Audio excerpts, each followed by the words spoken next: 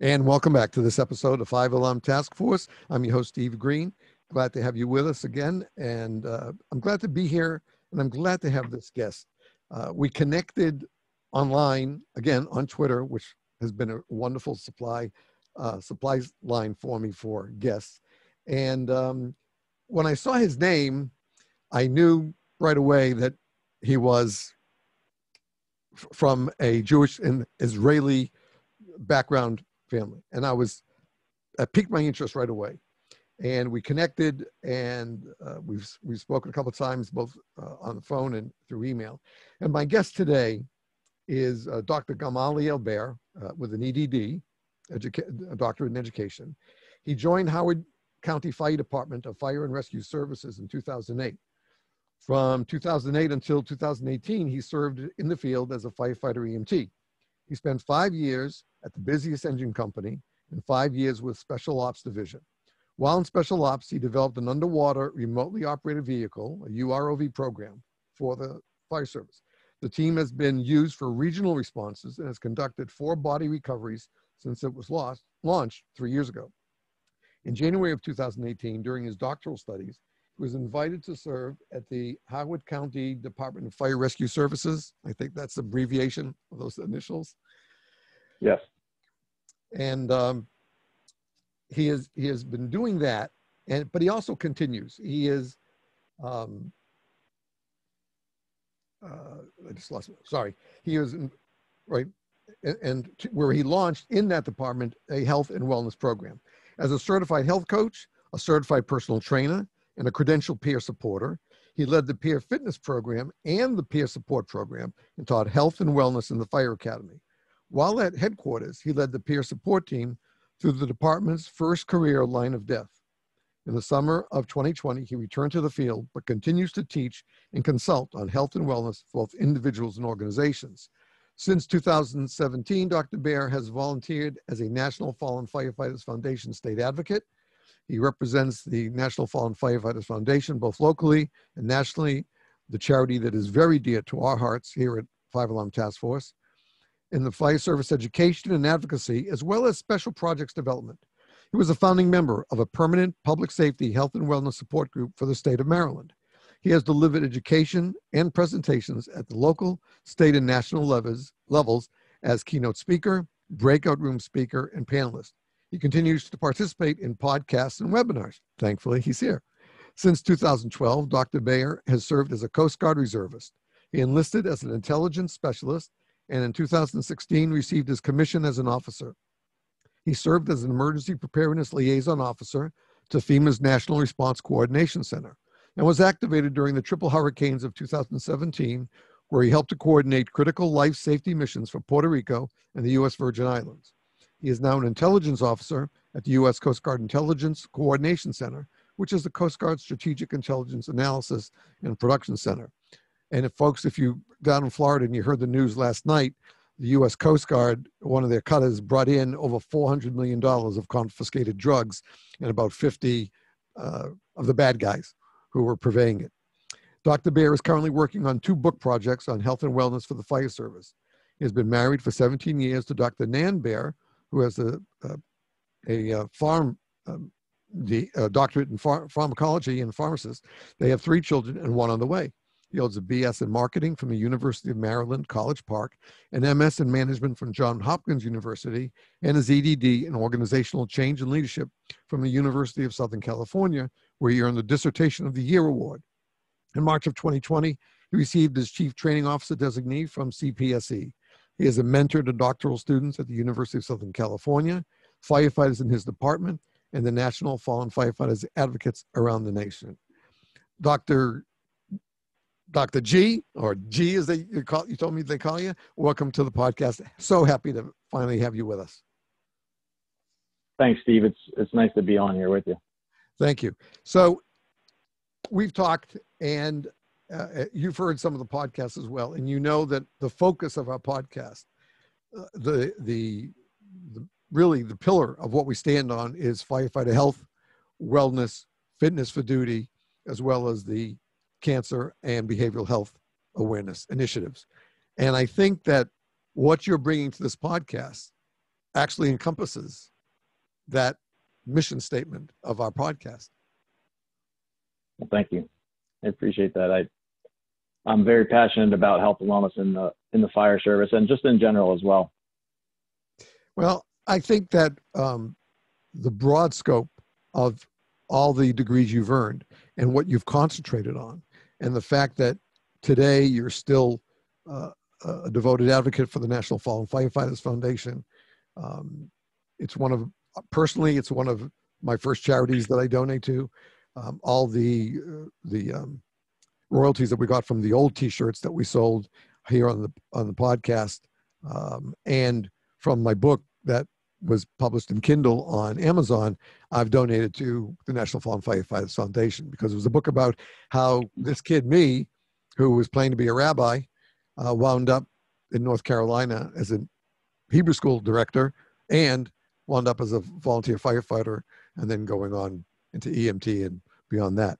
So there's a good, strong bond between us. And, That's right. And I'd like to really talk about how your dissertation focused on the concept of heart attack, cancer, and suicide prevention. And one of the things that we've talked about here is the fact that, especially after the fact, in other words, a lot of firefighters, after they're retired out or disabled out, like I was, come upon a rough time in that life. And it's not just firefighters. We know it's police officers as well. And even our brothers and sisters in EMS, it's happening too. There's burnout. 2020 is going to be known for one thing: the wildfire of COVID and the absolute sacrifice of our first responders, from our dispatchers who take those first calls, to our call takers, really, to our dispatchers, to our firefighters, EMS personnel and law enforcement who respond, transport these people to the hospitals, and then the magnificent people at the hospitals, the doctors, nurses, respiratory therapists, the janitorial staff, the cleaning people, everybody, the radiology department, everybody there has given 10,000% during this pandemic. So briefly, just to kick us off, how do we try to calm our people who are burnt out? Of course, last night we had the big snowstorm through the Northeast. Most of us, if you watch the news, saw that. Luckily, nobody was injured, but that horrible accident just outside of Pittsburgh where that pickup truck skidded and hit right into the back of an EMS rig outside of Pittsburgh. And at least all the rescuers who were already on the scene of that previous accident were able to get out of the way. But those calls came in, people driving crazy as they do in a storm. They still have to go out. And these men and women in emergency services, all branches, and we can't really forget also our road rangers on our highways and our recovery operators, because they're a part of every accident, basically, that we have to go to. So how do we start calming them down and take them off this ledge of the burnout? Working, one doctor in the Midwest, I think it was Indiana, working 256 straight days in the ER. How do we calm them down? How do we assuage what they're feeling inside? Yeah, it's a good question, Steve. I don't know that there's anything that we can tell them necessarily that will make them feel better. I certainly can't predict the end of COVID, but what I can say is, there's this quote that's attributed to Aristotle. It's we are what we repeatedly do. You've probably heard that before. Yes. And what Aristotle is trying to say is we are the sum of our actions. We don't become who we are because we did something one time. We become who we are because we've done something over and over and over again, and we've built a habit to become that. In sort of social psychology field, there's a guy, Bandura, and he talks about how there's a major impact that causes us to do what we do. And so I like to say, when I hear the phrase, we are what we repeatedly do, that yes, that's true, but we do what we repeatedly see and hear. And so what I could tell somebody to maybe help calm them down is to reflect on what they're looking at and listening to, or what they're exposing themselves to on their downtime. You know, there's nothing you can do for an emergency doctor or an emergency worker who's stuck in the emergency room day in and day out with COVID issues that they're dealing with. Unless they quit their job, you can't tell them to just calm down. But what you can say is, hey, are you coming home and are you spending 2, 3, 4 hours online, on Twitter, on Facebook, reading, you know, news that is making you more anxious, or, you know, listening to music that's making you more anxious, or isolating yourself? And so that's where I think Bandura would say the way you choose what you do and then become who you are is based on, you know, what we expose ourselves to, what we're watching on TV, what we're listening to on the radio, what we're looking at on our phones now, and who we're spending our time with. And granted, there's a whole other side of the conversation, which is genetics. There's a huge genetic impact that makes us who we are. Some folks, especially Robert Plomin, who just wrote this book, Blueprint. It's a big controversial book now, but he talks about how up to about 50% of who we are and what we do actually comes from our genetics. But there's a lot left over for sort of the nurture side of the argument. And so that's what I would say is to have people reflect on what it is they're exposing themselves to day in and day out, and maybe tune down a little bit of the stuff that makes you more anxious. And you know what that is. Most people understand what that is. And if you don't, ask a friend or a loved one, and they could probably tell you. You know, that's a good point. It's interesting. When our older daughter was able to come down last month, it's been a few weeks, every morning she would go out to the screened-in patio if it wasn't raining, and she would spend about 10 minutes meditating. She had an app on her phone that coaches her through a meditation, and when she comes back and she's all fine and ready to start the day and everything like that. And it's interesting because I didn't use an app right then. I've tried to sometimes just sit in the living room and just kind of clear my head. But I have a difficult time. I have a lot of thoughts that are constantly running through there. And so for me, it's I look forward to the sleep in the evening that I can try to get. But when you said what we repeatedly do strikes home to me and my family, because even though I became medically disabled from the fire service in 85, and then that back injury that we talked about the other day in 92, I have always kept a BLS bag in my car, and I've always stopped at any accident or emergency on the road if there was nobody else there.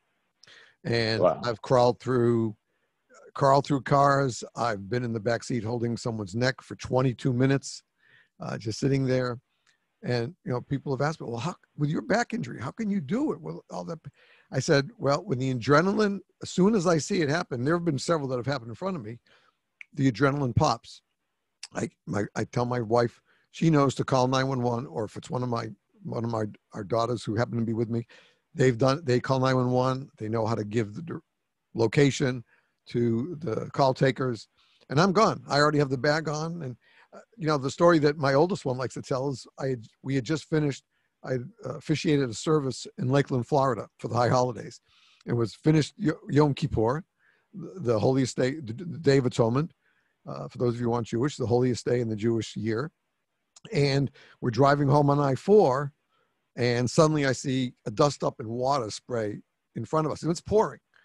And as we got closer, I saw our car overturned in the median, and the median was one of those belly one like this. And so there was water, several inches of water there. And I saw two people, and then another car stopped with four young men in it. And they saw me, and they said, "Do you need help?" And I said, "Yeah, come with me." And there were two girls. The driver's two daughters were out, but she was hanging upside down in her seatbelt, and the water was coming up her forehead already. So I had them lean against the car, and I quickly did an assessment inside. I'm wearing my suit jacket, a tie, white shirt inside, suit pants, and I'm sopping wet already. But, you know, and I asked, does she have any medical issues? And she said, high blood pressure. She said she has a cardiac rhythm issue. So a trooper comes in the rain. He's all dressed up. And I said, call in and see if we can get a trauma alert from here, because I may need a trauma alert. And he says, well, who are you? And I just showed him my badge. I said, I'm a former firefighter medic. But I have somebody trapped in here. We're going to get her out. But based on what I've just assessed, we might need a trauma medic. I don't know if you can they'll fly in this weather, but find out for me. Otherwise, get an ambulance here ASAP. So because they're on the way, I said, okay.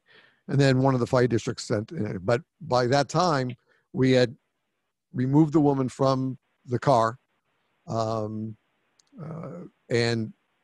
assessed her there. And then we just all five of us took her and moved her to my car to get her out of the rain. And I was able to take her vitals and stuff there. And she was well enough that we could transport her, you know, by vehicle in the storm. But when I got back in the car, the trooper didn't like me because I asked him to do something, but the first responders, the other first responders who showed up in the rescue and the engine company were terrific. But my daughter said, "How could you do that with your back?" I said, "Because the adrenaline is still pumping.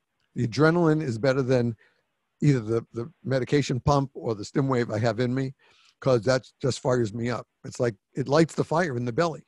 That's what happens." Right. And sure, you know, 10 minutes later, when we're all finished, and we were driving back towards her apartment, and the adrenaline subsided, I knew I was hurting, but there was nothing that would let me go past that accident. Right. It was right in front of me, and not try to help. And, you know, I've done it, my family says, over 100 times that they know of together. And it's just because it's who I am. You know, I never intended to be a firefighter. I was 7 years old the first time I saw my first fire engine close up. There was a little grass fire in the woods behind our house. The guys were great. The captain was a really nice guy and gave me a lollipop when I was watching. I took me around the end, showed it. And that moment sort of kind of like solidified in my mind how special firefighters were. And I started having my parents drive me to all the stations in our community. And then when I could ride my bike, I rode to the surrounding communities. And when I could drive my car, I went through Greater Boston and visited most of the Boston firehouses, Brookline, Cambridge, all that area. And, you know, on social media, I always give an extra boost to my Boston Jakes and my Cambridge Jakes and the Jakes of Massachusetts, because they were the ones who shaped me. I never was going to be a firefighter. I just, you know, planned on being a rabbi. That's what I wanted to do, and teach families. But, you know, life took me on a little bit different path.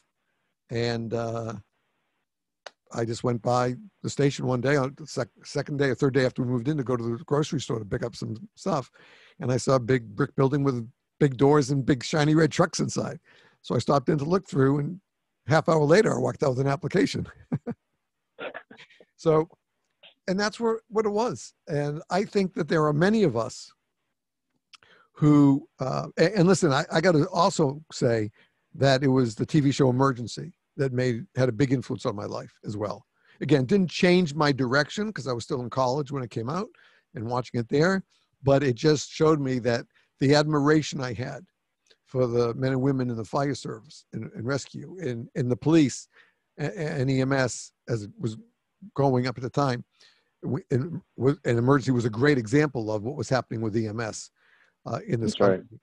Was guided me and thousands of others to this vocation, or avocation in my case. Well, now you're guiding others with your show. Well, I hope. I mean, I hope that people listen. We know that not every listener is a active emergency worker. Some are buffs, and they like the fire service as I did. You know, if my guests can impart to any listener something that takes hold of them inside and in their mind, then I view that podcast, whether it's the audio or the video, as a success. I don't have to please 500 people. I need to hopefully that my guests will influence at least one of my listeners to change something, to learn something, to do something that's inside them, and to also to know that what they're doing is deeply appreciated, and it's not just from the people they see in their communities that they've dedicated their lives to. There are dozens of firefighter podcasts out there on social media today, and we're just one. But every one of them is there to impart something. That's right. That's what it's about. And I think that it's our job, whether we're active, retired, disabled, whatever, to remember what we did, what we do, and why we do it, and why we did it. If you hold on to those in your heart and in your mind, and sometimes that people, as you know, have to be counseled to get to make that move, that it's okay to feel good about what you did. You may not be in it anymore, but it's still good. You did help people while you were doing the job, any of those jobs. Yeah, absolutely. And maybe that will help cut down some of the numbers that we're seeing, and I'm sure you saw in your research for the dissertation. And as we talked about the other day, that, I think Jeff said that it was in 2019, we lost more firefighters to suicide than we did to active duty incidents. And that's sad. Yeah. That's sad. And we need, and hopefully that this new push of our behavioral health awareness and what you're doing with your teaching and your influencing, I think is a great effort to help our brothers and sisters in emergency services, no matter the branch, to know that, yeah, it can be trying and difficult at times. You helped with Puerto Rico. I can't even imagine what you had to deal with after the hurricane there. We saw in Houston a couple of years ago how difficult it was for emergency workers, yet they came from around the country. You had citizens who brought boats to Houston on trailers. They brought them there so they could help rescue people, try to save their homes, whatever they could do. And these weren't even trained emergency workers. These were just citizens who said, hey, we came to help. I came from Alabama. I came from Mississippi. They just came from all over to help the people in Houston. And so I think many of us, whether we join emergency services as a vocation or as an avocation, whether you're career, volunteer, part pay, makes no difference. We have that magic gene in us, as do doctors and nurses and health workers and psychiatrists, psychologists, educators, that says, that gene tells us you're going to help somebody some way. So let's get into a little bit more about the organizational development of what you've learned, what you see for, we'll focus initially on the fire service, because that's really where this part of your education is so important in your dissertation. And by the way, I apologize for not having seen that sooner, but congratulations on the dissertation of the year from UC. Appreciate it. That's an amazing honor to have received. That's great. Thank you. Is it published, I hope? Oh, yeah, it's out there. Okay. Yep. So after the show, you'll tell me the name so I can look it up. And sure. I'd be very interested in reading it. So let's talk about this. So how do you see the organizational impact on these issues that we're facing today in emergency services? Yeah, so I think, first of all, I have to say that it's now, most fire services, I think most fire departments now are talking at least a little bit about the health and wellness issues that exist. And heart attack, cancer, suicide, those are the three big ones that people are talking about. So at least I think now, after probably a few decades of people who were doing a lot of the groundwork, have gotten the fire service to the point where at least they're talking about it. The next question is then, what is an organization supposed to do about it? There's guidance out there at the national level. I think the first step, sort of like AA, Alcoholics Anonymous, is just admitting that there's a problem, right? So fire service departments, first responder departments, they have to admit that there's a problem, look at themselves and do some sort of assessment and see where are they at and are they following standards, national standards, guidelines, and do they even recognize what the problem is?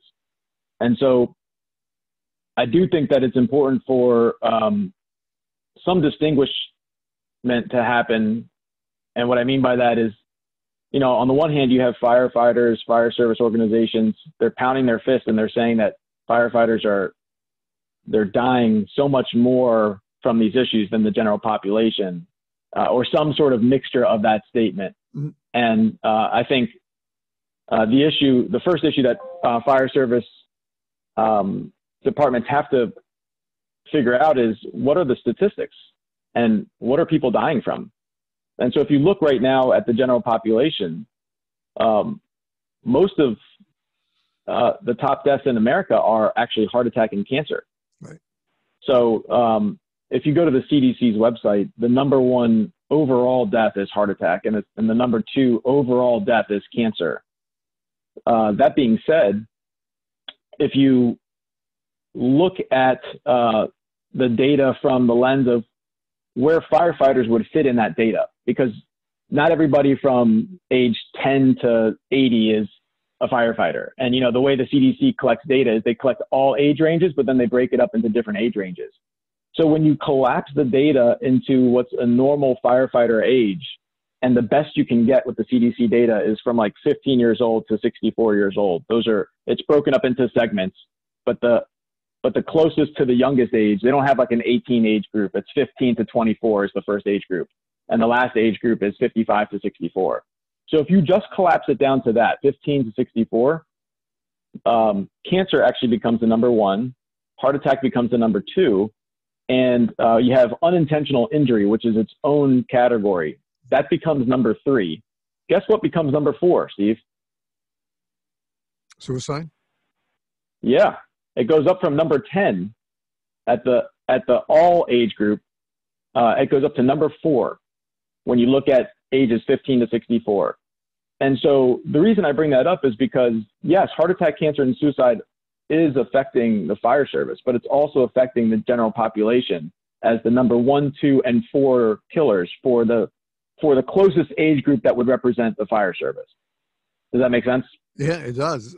Sadly, it does. And you know, we have a mutual friend, Todd LeDuc. Todd's podcast was just released, his latest podcast. He's been a great friend for a number of years, and he's been on several times. And we talk about some of the great people out there. As you and I talked the other day, the team that I know from University of Miami, Sylvester Comprehensive Cancer Centers, Dr. Denise Smith, Dr. Sarah Janke, and all these great people who are really working hard to help us in these issues. And as Todd does now with LifeScan Wellness Centers as the Chief Strategy Officer, his goal isn't just his goal now. He's been doing this already. He brought it to Broward County. They're in the decade year that they've been having LifeScan there. And he has amazing stories, not just from Broward County, but from Miami-Dade and from around the country, of how LifeScan's motto, "We Save America's Heroes," is so true. Because whether it's from that 3-hour test they have, it's not just a physical assessment, it's not just a cardiac assessment, but it's a character assessment. It's how are you doing as a person assessment. And that's where they have been able to find early signs of any of those levels and help mitigate that. And we have great survivor stories because of that. That's right. And I think that some of the people that I mentioned are working towards that same goal with what you just said. How do we, the one thing we can't change is what can happen on an emergency scene that's unexpected. We can't change it. We have to be ready for it. As a matter of fact, we have a webinar coming up in the end of January of Mayday, Mayday. What do you know? Do you know what to do if you're not on the Mayday? Because our initial response is if we hear a Mayday call, and it's different today because every firefighter on the ground has radio. When I was in, there were only 2 radios on an apparatus, one that was screwed into the dashboard and one that the officer had, the handy-talkie. So our signs were the only signals we go, either somebody yelling at us or the air horns going off to get the hell out of the building. Today, every firefighter has the opportunity, God forbid, to push that Mayday button. But our initial response, and we saw this in the tragedy in Worcester in 1999, until the chief made the most difficult decision he probably ever made in his life, when he stopped any other firefighters from going into the cold storage building.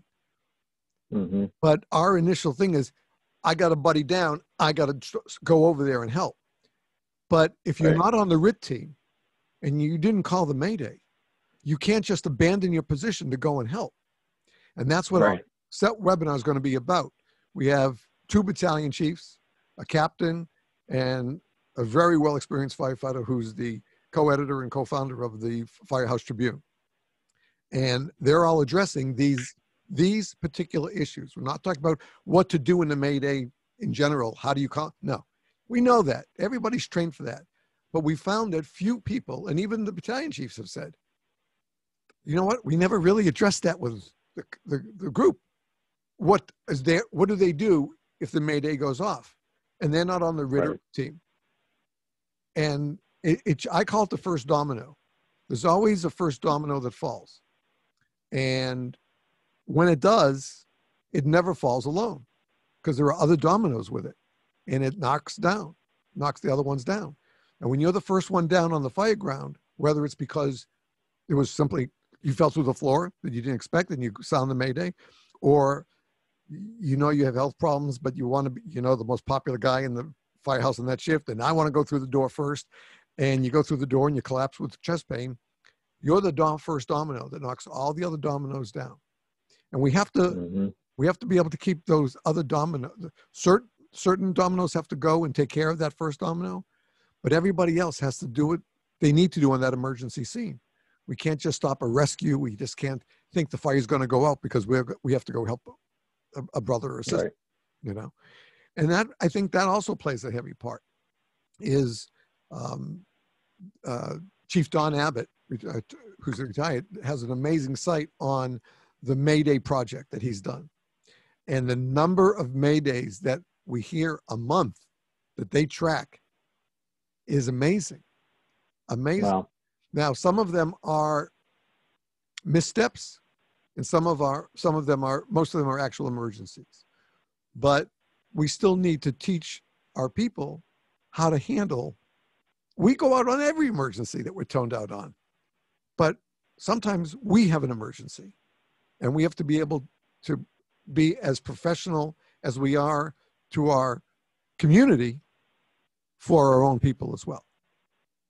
Yeah, and I think that's a great point, Steve. I think that's you hit it on the head there, where I'll just kind of say back what you just said, which is we have to teach our own people how to deal with issues. And that's the same applies to health and wellness too. And I think that's where, to circle back to the organization, the question is a lot of times, I don't mean to go off topic here, but going back to the quote by Aristotle, where he said, "We are what we repeatedly do." You hear that a lot from upper officers or people up in that higher end of the chain, because they want the individual to realize that they have some sort of responsibility. But the thing is, those individuals have come into an organization, they've been taken in, and the organization has to remember that they actually have responsibility as well. And in fact, they have the first responsibility, which is they've taken this person off the street into the organization, and they're going to develop this person to be what they need to be, a firefighter, EMT, whatever. I think it's time now that organizations realize that part of that development and part of that responsibility is teaching firefighters how to take care of themselves, in the sense that they don't end up having a heart attack, getting cancer or suicide from lifestyle issues. sort of like you said, there's going to be unexpected things from the job. We're going to get exposed to things we never wanted to get exposed to. If we're wearing our SCBA and our PPE the right way, we'll limit 90% of that stuff, maybe more. But there's always going to be something there. You know, a falling object, some fumes, or, you know, exposure, toxic exposure, whatever, or some sort of scene that we just can't get out of our mind. That's always going to be a part of our job. We can't reduce all of that completely, at least not now. But what we can start doing is organizations can take a proactive role in preparing their firefighters, just like you're talking about for RIT. What are we doing right now as an organization to prepare firefighters so that they have the knowledge and the ability to prevent lifestyle issues from leading to a heart attack on the job or leading to cancer? And what we're seeing right now is that a lot of the issues, especially heart attack with Denise Smith, what she's doing, Dr. Smith and her teams, she's basically showing the fire service as a whole that so many of our on-duty deaths from heart attack are from lifestyle issues. Something like 90%. Right. Our firefighters, we're still, the latest year that came out, the fatality report, has something like 54% of medical or overexertion or stress, something like that. And 90% of that is self-inflicted. It's not because the fire service did it to us. There's another major report out, not from Dr. Smith, but it's from Houston's Anderson Cancer Center. Sure. And I cited it in some of what I teach, and they say 90% of cancers are lifestyle or environmental is the way they classify it. The biggest one, or one of the biggest ones, being obesity and diet. And we know that there's a major problem in the fire service with obesity. In fact, Dr. Jenke, Sarah Jenke's group did a whole research paper on that. And they said firefighters are just as obese, if not even slightly more, than the general public. And last year or the year before, the CDC said that they've now hard linked like 13 cancers to obesity. And there's like 200 cancers. So there's a lot of cancers out there. But a lot of the cancers that the fire service is looking at are these abdominal cancers, which are highly affected by obesity. And we know that the fire service is obese, just like the general public. So those are some of the things that I think the organizations have to start looking at and saying, look, yeah, we don't want cancer. We certainly don't want it from an organizational liability perspective if it comes from the job. But at the same time, you know, as an organization, they have to protect themselves and say, you know, we want to stop all cancers that we can. We don't want anybody having cancer, especially if it's lifestyle, because that means we're taking on responsibilities that we don't really have to in that sense. And if we're teaching them how to stop it, we won't have to deal with that. You know, at least we'll reduce the amount that we have to deal with. Because so many of those cancers, as far as the Houston Anderson Cancer Center says, are, you know, reducible based on lifestyle issues, whether it's drugs or alcohol or obesity or smoking or whatever, diet-related factors. That's a huge area that we can start to tackle now as a fire service. And the same goes for suicide. If you look at the suicide rates for this year and published in NFPA, it was, I think it was over 120, you know, suicides this year. If you count firefighters and EMTs, it might've been 140. And what we're seeing in the general public, again, is suicide numbers are increasing. And the number one group, well, actually the number one group is like, Alaskan Natives and Pacific Islanders or you know, Native American. It's a very small, tiny sliver of the absolute numbers, but they're the highest at-risk group for suicide. But the largest group by absolute numbers and the second most by percentage is actually white males. So their numbers of suicide are the highest, which is like double the national rate. And we don't talk about that a lot, but guess who makes up the majority of the fire service? White males. White males, which is double the population average. So when we go around slamming our fists on the table and saying, well, firefighters are, you know, dying by suicide more than the general public, we have to look at those numbers and parse them out a little bit. And that's really what I was trying to do in my dissertation, and what I'm trying to do to challenge fire services and also fire departments and also individuals to say, look, let's look at these numbers. yes, we do need to address some of the stuff. Yes, a lot of it can be attributed to fireground, boogie monsters, but not all of it. In fact, the large majority of it probably is not. The large majority is probably lifestyle. And if we're not addressing that, then we're losing the game before we even enter the game, because firefighters are bringing a lot of this stuff into the department with them. And that's why, what Todd LeDuc is doing with LifeScan is so great, but not every department can afford that. Right. But every department can afford to do a little bit of education if they're already doing initial or continuing training in their department. You can afford to add in 30 minutes or an hour of something to give people a little bit of information to take that home with them and maybe change their lifestyle a little bit. I think that's an important point. And I think where it needs to start is that, in whether it's the academy or you're training in a volunteer department, and they have a little ground area that you work at, you can't just teach tactics anymore. That's what the academies and the training does. It teaches us tactics to be firefighters. It doesn't teach us anything about the job. It just teaches us tactics and how to do this, know this piece of equipment, how to do that, know this piece of equipment, how to use it, etc. It doesn't talk about lifestyle. It doesn't talk about what you can see, what you're going to see on the scene. I can guarantee that every single firefighter with 2 years or more has one call that they will remember throughout their life. My buddy and I met this when I joined that department in North Carolina. It was that night that we're being voted in was the end of Simchat Torah. And I told the chief, I don't think I can be there because I'm at the synagogue. It's the Jewish holiday. He says, Mr. Green, if you want to be on this department, you better have your ass in that chair, in that room. So I got my custodian to lock up for me. I ran to the firehouse. Of course, I couldn't find a parking space. I was the last one to walk in. There was only one chair left in the front row. And I had to sit there, and I sat next to this young kid. He's wearing a torn T-shirt and gym shorts.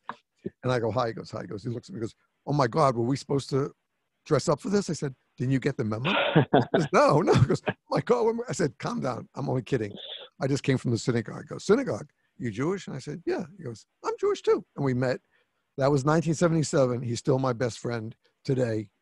He's the chief pilot for one of the sheriff's offices in state of Florida. And I mean, he stood up for me. He saved my life at least twice. I saved his probably twice.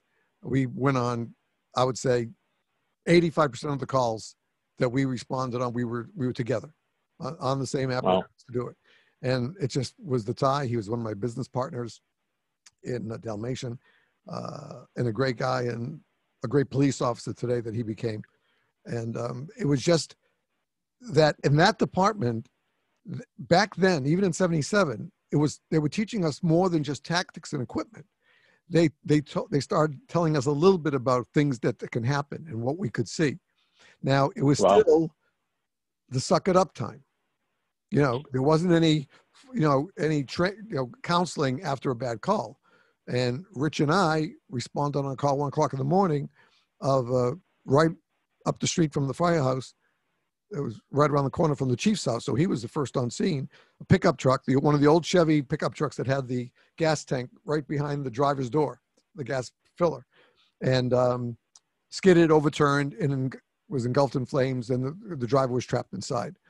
And Chief is screaming on we got toned out, and I was there. Rich had slept over that night. So it was two of us and the driver that we knew, a nice guy who was one of the mentors that helped us.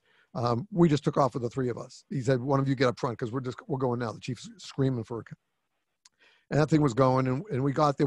He said, there's no time to lay in the line. Just take the tank and do it. And so together we knocked that fire out just as EMS arrived so we could get the victim out. But it was terrible because when we got there, he was still screaming. And we did what we did. We had to do. We did our job. One of the other volunteers lived on the street, came up in bare feet, and he reversed, laid a line to the hydrant so we could have more water. And a couple other guys showed up. And we did what we had to do. We cleaned up. We packed the hose, went back to the station. I took off my bunker coat, still wearing my bunker pants, went into the locker room and puked my guts out, was crying and just, throwing up and stuff like that. Washed my face, kind of cleaned myself up, came out, and the driver that driver said, he says, "Are you okay?" And I said, "I don't know, I guess." He says, "This call?" And I said, "Yeah." He goes, "Well, suck it up." That was the sum. That was the sum total of my behavioral health experience after that call. But it's the one call that Rich and I talk about every time we're together. Every time we go over everything. Did we do it right? Did we do the right stuff with what we had? Wow. Stuff like that. And it still haunts me. Every once in a while, I'll have I don't have nightmares often, but that's one of the ones I do have, is that we don't get there in time. The victim lived for 3 days in the burn unit, and then he passed. And we can't pass judgment on that, but it troubled both of us for a long time. And the fact that here we are some 40 years later, that it's still one of the first calls that we talk about whenever we're together. Right. And I think that we have to encourage the fire service to move beyond just tactics in the academy or in training to the behavioral health and mental health initiatives and lifestyle initiatives. I used to think I was chubby at 10. That's the first time the pediatrician said to my mother, "He's chubby." And I stayed that way till 2017. In 2017, I was close to 240. Wow. And I said, "This is not good. This is not good." So I made a decision. My wife and I made the decision together, and I just have lose weight more efficiently than she does. Often case between men and women. We're not unique in that case. And over the course of the next 5 months, I dropped 40 pounds, then dropped a few more. So I got down to about 175, and I was happy with that. And then, as I mentioned, when I was sick last month, I lost another, 15 pounds, but, that wasn't intentional. That was a byproduct of being ill. But I feel, it's funny, just last night, I'm looking at my arms and I say, "Oh my God, I can actually see my veins. If they're not buried in fat, I can see them all over my arms. I can see them on my body, and I can see them on my legs. I never could before. It was just skin. And when someone, was a nurse or a phlebotomist was going to do a stick, I just knew that when you put the tourniquet on, they'll find, just like I did. When I put a tourniquet on somebody, I would find the right vein, make the stick.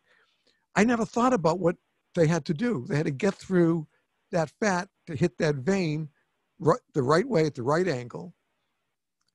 And I said, "God, I must have been a challenge with all the surgeries and stuff I've had. I must have been a real pain in the ass to all the phlebotomists and nurses doctors who had to do those sticks."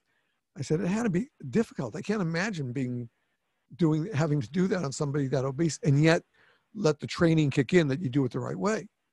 But the fact is, as you said, we have the ability to,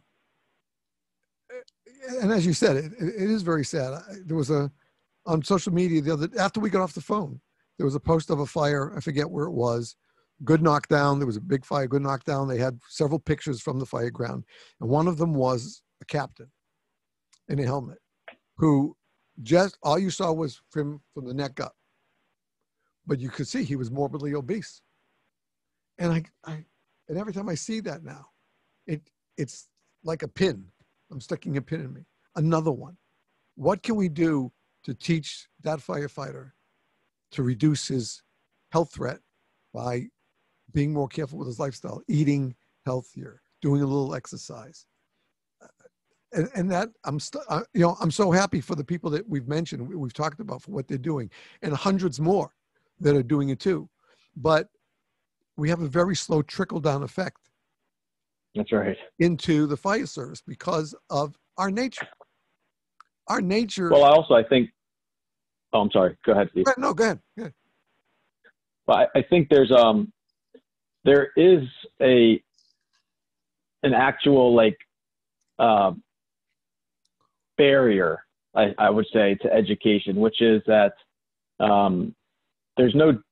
nobody's dictating that we have to do this. Like the military. The military says you have to make weight, and if you miss it once, twice, 3 times, you're out. So in the military, I have to make weight still to this day. It was the same enlisted and officer. You don't get any benefits as being an officer.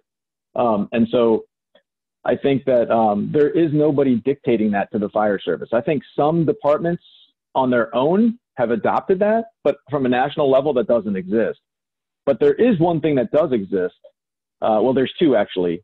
The PSOB, which is the Public Safety Officers Benefit Act, which is a congressional act that pays out money if you die on duty. Right. It used to only include basically trauma, but now it includes, I think as of 2003, and then maybe updated in 2013 or something like that. But it now includes heart attack and stroke.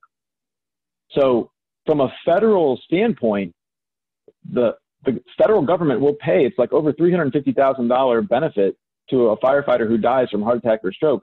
That alone should be enough to mandate at least education on how to prevent heart attack or stroke in any training situation. They don't pay out right now for cancer or suicide. It may eventually go to that way. I know on the local levels, like state levels, there's some laws being put in, but from the federal level, there's not. But at least from the heart attack and stroke standpoint, that's your shoe in the door. So you can say, look, the federal government has to pay out this money.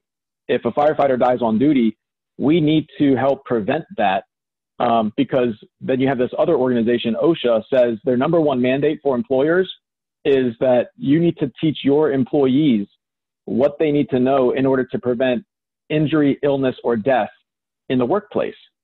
So if you put those two things together, those are two federal entities that are saying, okay, if firefighters die from heart attack or stroke on duty, that's an issue. That's a federal issue. And then OSHA is saying you have to prevent these things from happening. And other than, the other topics of cancer and suicide, those aren't really mandated. You'd have to adopt that as a department. We do know that the IFF, the NFFF, and the NFPA, they all have published guidelines. And each one of those entities, all three of those big entities, they all say that fire departments should educate, that they should provide wellness programs, and they should do research on this stuff. So that's three national fire organizations all saying these three things. OSHA says you have to at least educate. And then NIOSH, which does all the investigations, they say that you should at least have wellness programs based on what they're seeing, based on the data that comes in for these firefighter fatalities on duty. Their number one recommendation is to have medical screenings. And, Todd LeDuc is kind of picking that up on the front end. Their number two recommendation is wellness programs, because so many firefighters that die, so many of these fatality reports that they do are because of some firefighter being either morbidly obese or some really out of normal range health issue that caused the death. It's not the fire service causing the death. And so there's a lot of publications out there that are giving guidelines. They're not mandating it, except for those two that I mentioned, that they are saying, heart attack and stroke are a serious issue. And that could be the foot in the door for the fire service to say, look, we have to at least cover these topics. And here's the catch, Steve. If you at least cover preventive issues for heart attack, you're going to overlap on a lot of the other stuff from cardiac and mental health. Right. I'm sorry, from cancer and mental health, because a lot of that stuff, a lot of that lifestyle research says that the stuff that you do to prevent cardiac issues will prevent cancer and mental health issues as well. That's an important fact. That's not one I heard before. And I'm glad to hear that. And I think that I know our time is limited today, and as we said it the other day on the phone, it's probably going to be a multi-podcast effort with you. But I think that we've picked out a couple of key issues that need to be addressed, and then I think maybe on the next time when you come back, that we need to talk about ways to make that trickle down effect.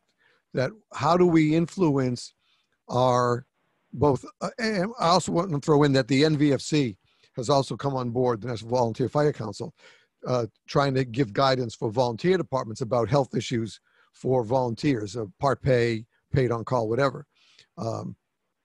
And I also think that, one of the big questions in the volunteer side, and I'm hoping to reschedule an interview with the the executive director of the NVFC. We had one scheduled and then I got sick, but how do we, with them as well, bring them into that same fold? Because we know that out of the 1.2 million firefighters in the United States, over 70% are volunteers or part pays. Right. And we know that, having been in 2 volunteer departments, and Howard County has both career and volunteer departments in Maryland, we know that the education and support structures between career departments and volunteer departments are different. And we understand why, because there's not as much money. There's not the tax base to have a good office, civilian office group there, educators there all the time to help with that. But I think that they're now on board to help with these key issues of the cancer initiative and the health initiative. And we have great guys like Chief Dan Kerrigan, Captain Jim Moss, Aaron Zamzow, and a bunch of others out there who are constantly, Jim Moss just published his new book on being a successful firefighter. And Dan and Jim worked on their great firefighter physical fitness book.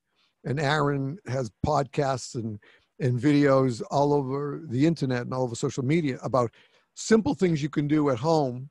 You don't have to own a gym. You don't have to go to a gym. There are things you can do at home and still be a fit firefighter. If you do these exercises and watch some dietary things, you can be a fit firefighter. And he has a contest every January. So he'll be back probably on another podcast in January to announce his new contest. And he's had people who have lost up to 100 pounds in his program. Because they heard about it and they listened, and this was stuff they could do on their own. And I just think that probably in our next meeting together, we need to see what we can do to help both career and volunteer departments using the national organizations. And maybe that's where we need to start, is we need to speak to them and with them to tell them how important these issues are today. We're not just firefighters anymore. We wear multiple hats. We do fire, we do rescue, we do hazmat, we do injury, we do EMS. We're jacks of all trades now. But when you're a jack of all trades, you're rarely a master of one. That's right. So we need to help our people at the basic level, which is you can be a great firefighter or a great paramedic.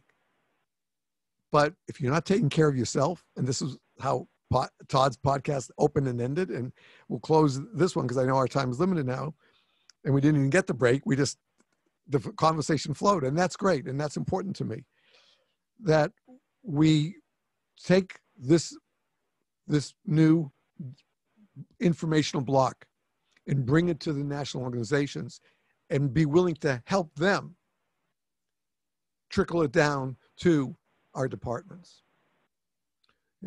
I think that's the key, because, especially with our volunteers, their time for training is limited. Our whole society has changed since I was a volunteer.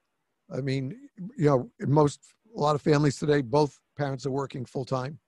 One might be working a second job. Both might be working 2 jobs, and the kids, and after school, and the house, and bills, and everything like that. Yet we still have to find a way to tell these people, you can do all that and you can still be an emergency worker, but you have to try to be a healthier emergency worker. Absolutely. And one of my jokes that I tell people is that, firefighters and EMTs and emergency workers in general are like lifeguards of the land, is what I like to say. And I challenge anybody to look online and find images of an obese lifeguard. I've tried this, Steve. I've Googled this, and it's hard to find. It's not hard to find images of obese firefighters. They're everywhere. Why is that? I know a little bit is because of age, right? Lifeguards don't normally serve until they're 50 or 60. So you get a little heavier as you age. That's fine. But you don't necessarily have to become obese as you age, right?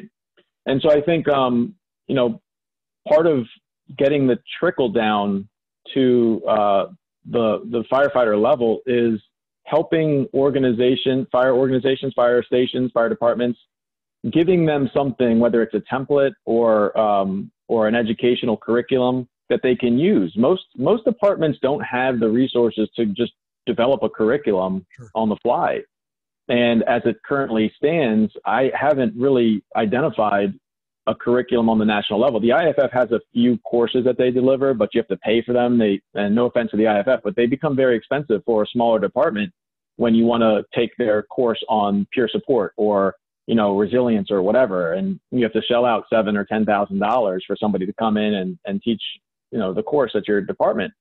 There's got to be a better way to do that. And I know the NFFF, one of the projects I'm working on is a book with them to just post online, a open source manual that fire departments can use to say, hey, here's what we can look at. Here's what we can take from this curriculum and maybe, chunk it down a little bit for our folks. Maybe we don't have to do a 2-day or a 3-day or a 5-day training course. Maybe we can do a 2-hour, but we can pull from this open source manual and use that to teach some of our folks. Dan Kerrigan's book is a great book. Even Todd LeDuc put out a book that he edited, but all those books you have to pay for, they're not open source. So what is the department going to do that needs to teach a few guys? Do they buy $25 books for 50 folks or 10 folks or whatever? What if they don't have the money for that? Sure. So I think there has to be in the fire, and I'm not against anybody making money, by the way. I think that's a good thing. I think entrepreneurship is good. I think capitalism is good. I do think the fire service needs a little bit more access to data, and it needs to be a little easier. And we have the folks like, I call them the rock stars. Most people know all the quarterbacks in the NFL, but they don't know these rock stars that are finding out this data, like Dr. Denise Smith or Dr. Gavin Horn or Dr. Sarah Janke. They don't know those names, unless they've been to the conferences. But those are the folks coming up with all this good data for firefighters at the ground level. How are we getting it to the ground level? It can't just be from you and I talking, Steve. Right. It has to be something that's more accessible, that's going to stand the test of time, that's going to live somewhere in a good format. That could be the NFFF, it could be the IFF, could be the NFPA, but right now most places don't have something that is accessible to the firefighter level. So the NFFF is trying to build that. I'm one of a few people that are working with them to build something that will be accessible and open source. But I know there's other folks out there that are now going out and getting degrees in whatever they're studying to bring information back to the fire service. And that's a beautiful thing to see. We're seeing more of that now than ever before. And so I think as time goes by, the next 5 years, we're going to see, more advocates in the fire service that are learning about these issues and bringing it back to the ground level. Because as I mentioned before, right now, there is no mandate really for weight limits or for self-care issues. There's just suggestions, there's just guidelines. But as more advocates exist at the ground level, it'll start to, I think, trickle down. But, podcasts are one way to get it out. Books are another way. I think open source material is a great way. Free material is a great way. And I think that we also have to do a better job in the fire service of defining buzzwords. Health and wellness is this new buzzword that everybody likes to say, but, I found in my travels that if you ask 10 people about what health and wellness means, 10 people will give you a different definition. It's sort of like leadership, it's these buzzwords that sound pretty, but people don't know really what it means. I'll suggest or offer a definition that, going back to what Aristotle said, we are what we repeatedly do. I think health and wellness are two parts of the definition. Health is what we are. When you do a health checkup, you're going to a physician so that you can get some metrics on where you are at this moment. It's sort of like the particle and the wave, right? Wellness is what you did to get there. Wellness is what we repeatedly do, that part of the sentence. So when we say we are what we repeatedly do, that's health and wellness. Health is where we are right now. Wellness is what we did to get there. And I think too often we say health care, but what are we doing to prepare people for wellness so that they end up being healthy? Because health doesn't just happen in a vacuum. It doesn't just occur. You have to do something to get there. And I think that's the way I look at health and wellness, and I offer that as a definition. And until we understand that as a fire department, we'll keep blaming the fire service for our health problems, because we're not turning it around on us and saying, well, we are what we repeatedly do. My health is because of my wellness or lack thereof, right? So I think until we can come up with some conclusions as a fire service as to what this buzzword means for health and wellness, then we're stuck at that very first point. We're going to continue to argue about what health and wellness even means. And then the same thing now, resilience is becoming a big buzzword. We have an issue with that. What does resilience mean? Everybody's talking about resilience, and I don't know that we've defined it really yet, because you talk to 10 people and resilience seems to mean 10 different things. I have my own opinions on that, and I'm happy to share that if we have the time. But I see that as a big problem, is that, in the fire service, we like to say you can put out a fire 10 ways, and that's true. But if we're defining words 10 different ways, that doesn't help us figure out a way to solve a problem. That whole thing about resilience strikes so strong with me because, number one, as you said, it's ill-defined. Number two, I was very lucky that in my work in the synagogues, I had to deal with loss when a member passed away. And everybody said, well, that's the rabbi. Well, sometimes the ritual director or the executive director has to deal with the family as well. And I've sat with hundreds of bereaved families. Once down here in Florida, I started to be asked to officiate for the family if they didn't have someone to do, a rabbi to do it. And they had heard about me through the grapevine. And to me, what was always important is when I first came down here and I went to the first couple of funerals, I was really surprised that the couple of funeral homes would just hire a rabbi who had no connection to the family. So he would go into the family room like 15 minutes before the service, tell me about your loved one, and then go do a eulogy.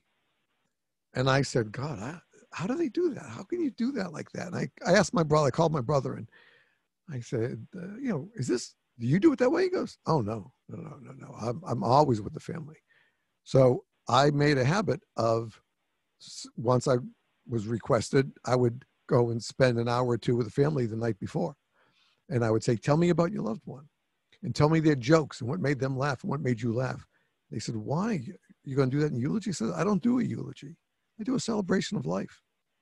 I don't want to talk about their last 6 weeks when they're real. I want to talk about who they were as a person. Right. And I'm lucky to say that in the last 20 years, there probably hasn't been a funeral I've officiated at where I haven't had people laughing and crying good tears rather than sad tears because of that. Right. But bereavement and loss plays a very heavy role in here. And, as a new kid in 77, when my first CPR case and I was banging that chest and we lost the victim, I was inconsolable. It just, I said it was my fault. I must have not been doing CPR right. I was doing the count with the second person. I was doing everything I'd been taught. But to lose that first patient was just a disaster. And, there was no, somebody pat me on the back and said, you did a good job, Steve. You could have, but that didn't assuage my inner who I was and what I was going through at the moment. And we have a PSA that I play on almost every podcast about first responder behavioral health. And I close with is, I know about it because I've been there. I went for counseling because I knew where I was in a bad spot. And I went for help. And it was only a couple of months. And I never had to go back again because I learned so much about myself in that session. I didn't, initially, yes, it was very difficult to make that phone call. But I didn't feel weak. I just felt that I needed this for myself and for my family around me. And then anybody else around me, I would be better for it because of anybody else around me. And I think we're missing that in the fire service too. We need to know that with what we see and what we do, the trauma, the loss that we see, we have to be able to be there to support. Now, we have peer support groups now, thank goodness, and incident stress debriefing teams have become more commonplace in larger departments, maybe regional for volunteer areas. But we need those because we need to do a debrief, not just as soon as we get back to the firehouse, because it's not right then. The adrenaline's still flowing.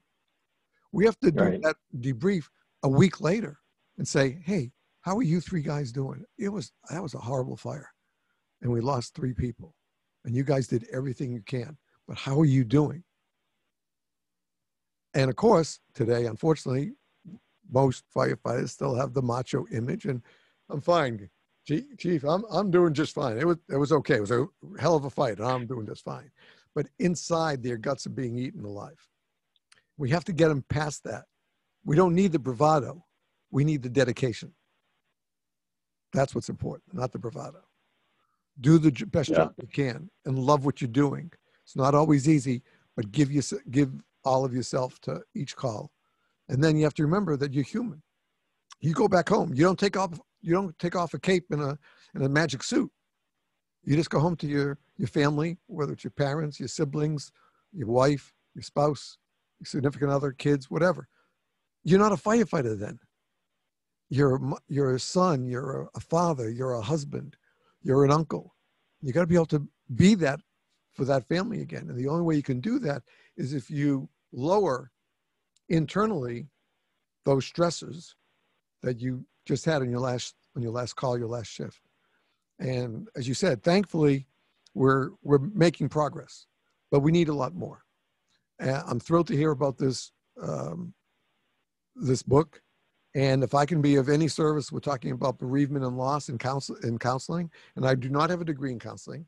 It's just been, since 77, dealing with it in families and synagogues. But if I can make any contribution, just call on me. I'm happy to help. Whatever could be done. I appreciate that, Steve. Yeah, and as I said, the NFF and Triple F is very important to me and to this podcast as a whole. So look, I know we're running out of time. You have to run, but this discussion isn't over. Okay, let's plan after the first of the year to bring you back. We'll continue the discussion. I'll do a little research on my end. You'll continue what you're doing, all the great work you're doing on these topics. I'm glad we know the same people who are doing great things for us in several of the areas. And I think that these people are also the kind who can help us influence the national organizations and show them how important that these services are, that they're just as important as teaching tactics. It's great to have NFPA codes of what the equipment has to look like and what you have to know how to do. But if you're not a real person doing it, if you're not the whole person with your character and your consciousness involved in it, then we're just teaching robots. That's right. Yeah, and to real quick, just to defend NFPA, at least them, there are some standards that they've put out there that do cover both physical and behavioral support issues. And so on the next time we're together, we can maybe do a deeper dive into that. Good. We can talk, maybe challenge your listeners a little bit about what a proposed definition for resilience can be for leadership. And we'll talk a little bit about that. I can offer some thoughts on that if you'd like. And because I know you cover leadership on your podcast, and I think we need to open up a dialogue in the fire service about definitions and what does it mean to be resilient? How do you grow resilience? What does it mean to be a leader? How do you become a leader? And I think people are interested in that type of that topic right now. So I'd love to dive deeper into that. That would be great. Very good. I was lucky enough to have an article published on firehouse.com about how to make a leader. And I say we start with it. We treat it like a seed and we plant it, just like we get pea pods or pepper seeds and you want to grow your own plant. Well, you put it in some good earth and you keep it watered, and then you see the first sprout. Doesn't mean you got fruit and you're going to eat dinner that night from that, but you have to tend to it and care for it to grow and into its environment. And I think leadership can often be the times, because some people feel like leaders and some people admire leaders, but they don't know how to make that change to, well, do I really have it in me to be a leader? I don't know. But maybe this talk that we can have in the next thing can help show them that it is possible to grow into leadership. Not everybody's a natural born leader, but people grow and rise to it. And we've seen that even with civilians on the right occasions. Civilians run to a building with ladders to rescue people before the fire department even gets there. Those are the people who can rise to be leaders in that amazing moment. And I think that would be a great discussion to have. Yeah, absolutely. I'm looking forward to it. I am too. Gamaliel, thank you so much. It's been a pleasure to speak with you and get to know you a little bit, personal basis. And I'm looking forward to our next time. We'll set up something in January after the first of the year. Mazel tov on the forthcoming arrival for Thank you. And may she be, it's she, right. So may she be healthy and well and grow into the house of Israel. And that's all we can ask for, right? Thank you. And enjoy your last night of Hanukkah celebration with the family. Yeah, we'll do tonight. Exactly. Thanks so much. Happy Hanukkah. And we'll be back right after these words. Please stay tuned.